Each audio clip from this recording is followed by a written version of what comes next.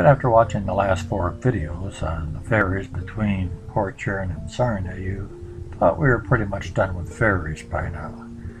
But we're not, because Black River didn't always have bridges going across it.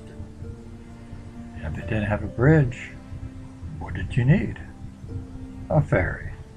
In 1824, the St. Clair County Court issued a license to Jean Desnoyers to maintain a ferry across Black River.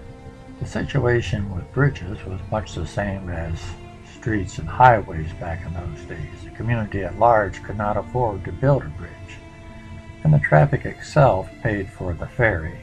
Originally, Mr. Desnoyers operated a little canoe ferry, just transporting people back and forth across the river in his canoe, but obviously he expanded his business. I found the rates that they were charging, and obviously he needed a bigger ferry to use those rates.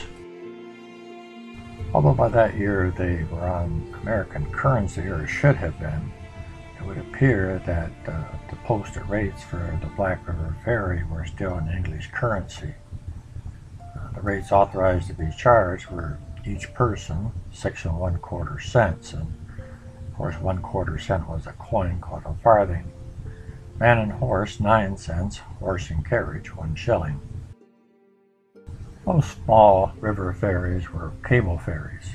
They had one continuous cable going overhead. Then they had secondary cables going to that cable. On the overhead cable, there was a pulley there attached to the secondary cables, and then as the cables came down to the ferry, it went through another pulley like this.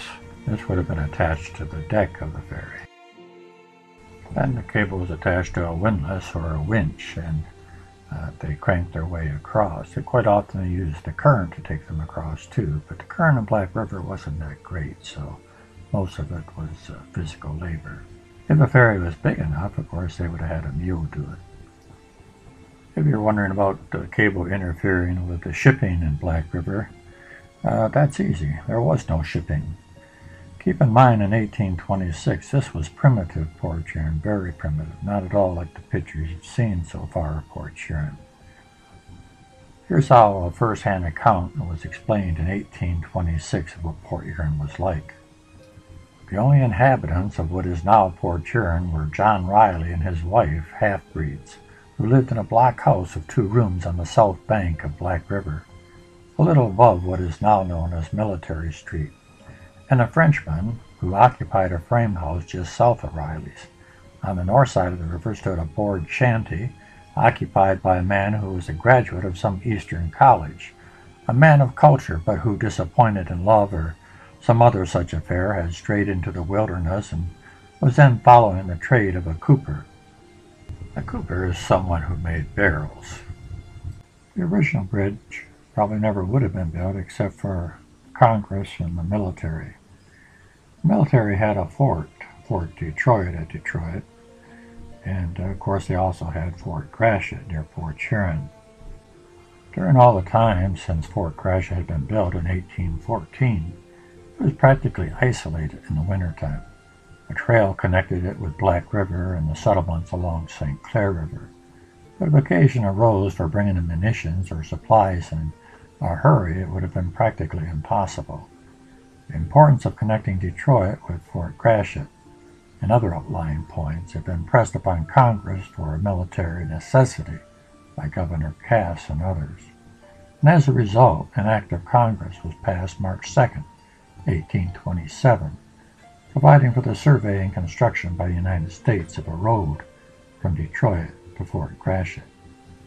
In 1826, 3 men were selected to run a line from Detroit to Port Huron, or actually to Fort Gratiot, so that they could tell where the road would go, and the road builders would follow that line. And they would put mileposts along the way at each mile, and then they would go through the woods. And it wasn't an easy job. There was some pretty dense woods there, and mosquitoes. Here's a first-hand account of one of the 3 describing one of the others in the group by the name of Deacon.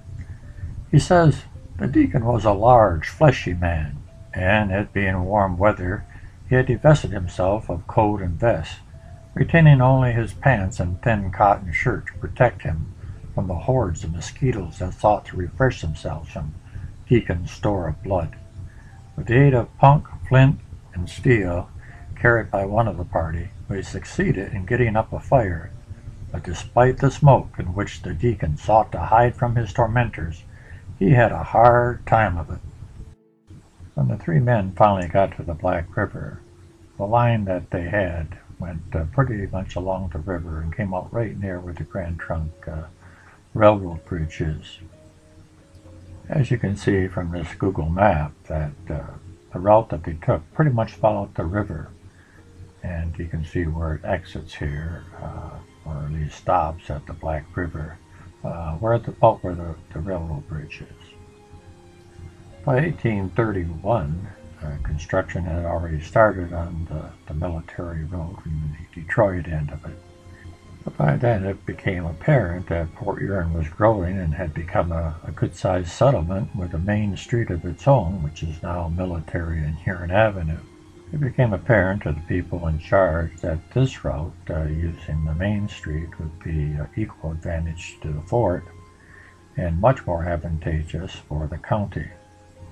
The main street, Military and Huron, is indicated by the yellow line. Congress acted in July of 1832, gave authority to make the change, and the balance of the road was completed during that and the following year, and the bridge across Black River built, so that in 1833 there was a highway from Black River to Detroit. This was known to folks mainly as Military Road, and hence where we get our name Military Street from. But later on it became known as Gratiot Turnpike, or Fort Gratiot Turnpike. It was recognized early on that the thinly settled districts of the state cannot be expected to construct and maintain good roads, nor indeed was it reasonable that they should. For this reason, and in order that the traffic over a road should bear a fair share of its cost and maintenance, the idea of a turnpike or toll road was imported from England, where it was very successful in causing the construction of a large amount of good road. In 1843, the Michigan legislature enacted a bill to let Detroit and Port Huron Plank Road Company take over the military road, and they were going to make a turnpike out of it. The purpose of the bill, as we can see from section 3 here, is for the improvement of the present Fort Gratiot Turnpike from the city of Detroit to the village of Port Huron. It would appear that this was already a turnpike when they handed this over to the plank company. And it shows that their responsibility was to lay down good and substantial plank road from Detroit to Port Huron. And it went on to tell how this road was supposed to be put down and what was to be used. And the bill spelled out exactly what they could charge on this turnpike, and they seemed to cover every contingency. It says for a score of hogs and sheep, 15 cents. Every wagon drawn with 2 horses, mules or oxen, 12.5 cents. For every additional horse, mule or ox, 3 cents. For every coach, pleasure wagon, or pleasure carriage drawn by 2 horses, 12.5 cents, and so forth. And it went on to talk about the toll booths and how they were to be built, and how the toll gatherers were to be appointed, and how they should collect from every person using that road, and otherwise they weren't going to be allowed through the toll booth. And some of the toll booths had gates that came down and some didn't.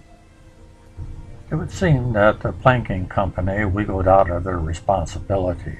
According to William Lee Jenks, in his History of St. Clair of 1912, he says this about the plank roads.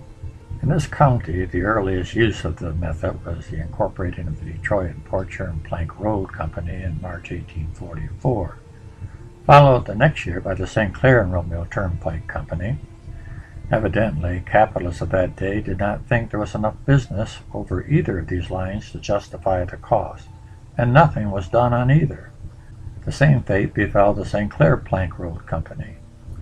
There was one road, however, at these early days which was at least partially constructed and operated for many years, and that was the Port Huron and Lapeer Plank Road Company. And we'll talk more about that in another video. Now, I said all that so I could tell you how the first bridge, Military Street, came about.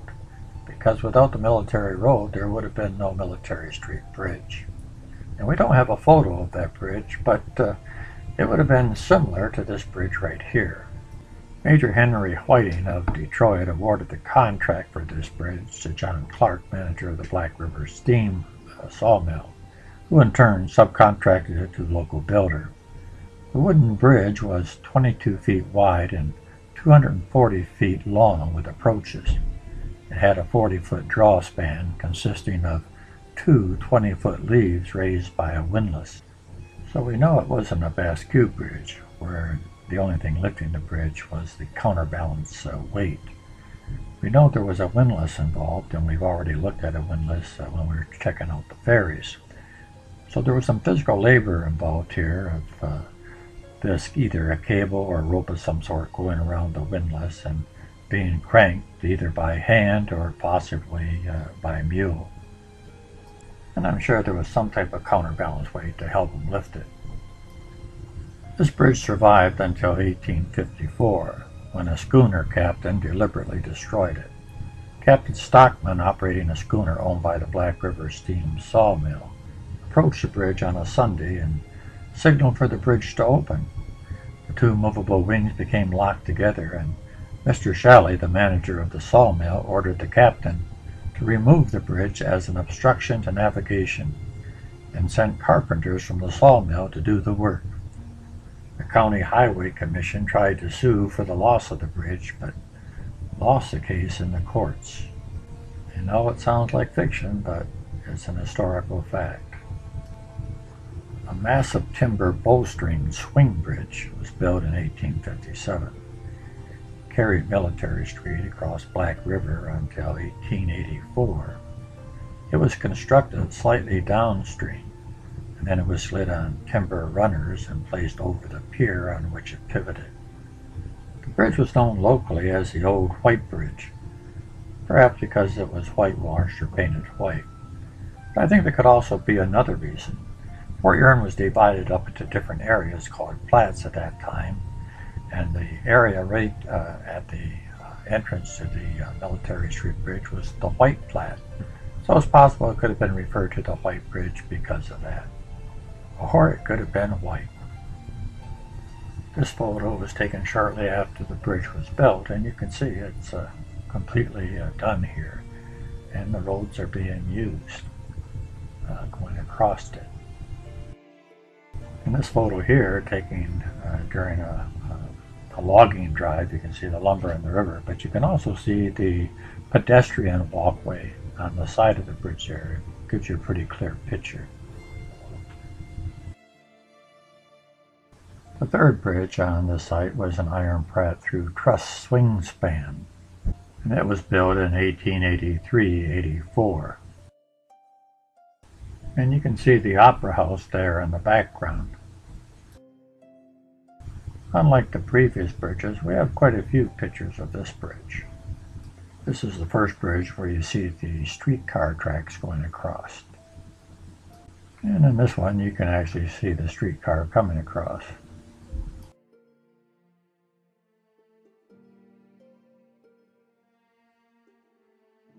This photo gives you a side profile of the bridge.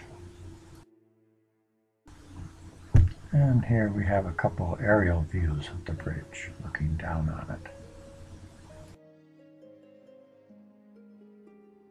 And in this one you can see the wooden frame. When the bridge pivot, that's where it would be in position there. In its later years, large signs saying, "You'll like Port Huron," adorned its portals.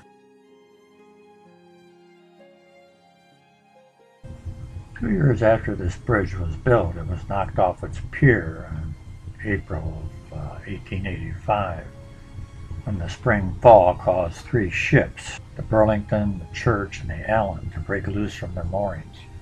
They smashed into each other and into the bridge, which fortunately was in the open position at the time. This bridge suffered considerable damage over the years from ships on the Black River.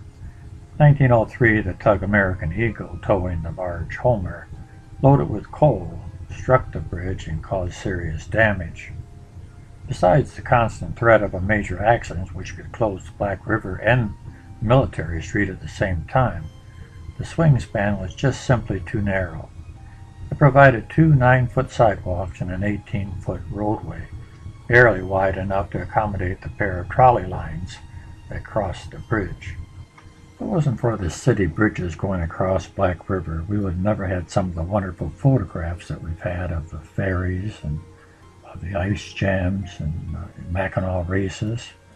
But I think one of the most amazing photos I've ever seen from the bridge is this one right here. Black River was frozen for many weeks in the winter, and it provided excellent skating within a short distance of most residences. And homes of prominent citizens were close to the city center in the early 1900s. Vessels pictured here are in dock for the winter months, and if you look closely you can see the ice skates on their feet. Here's one more photo I want to show you before we close this video, and this is the folks taking ice out of the river for the ice house, and they would cut it up and put it on the conveyor belt and go into the ice house. Now you realize, of course, at that time it was quite polluted, but it wasn't really for ice cubes. It was to put in the ice boxes to keep things cold because they didn't have refrigerators yet. Well, we still have more to look at in the Military Street Bridge, and we'll look at it in our next video.